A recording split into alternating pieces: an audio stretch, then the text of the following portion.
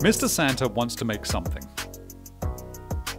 The old scissors are still there, but they are pretty worn out and very loose. He plays around with them a little. He holds the scissors only by one edge and lets go of the other.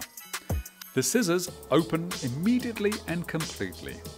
Now he wonders whether the scissors will close by themselves if he drops them. Try it out. To do this, he stretches the scissors in front of him, open by at least 90 degrees, and drops them. Caution.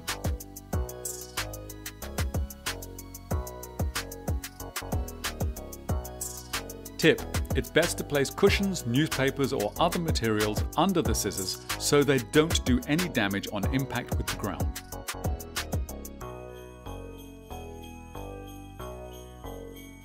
What does he observe? A. The cutting edge of the scissors closes completely in freefall. B. The cutting edge rotates 45 degrees but not further. C. Nothing happens. The cutting edge remains open and unchanged. D. The scissors make a helical movement.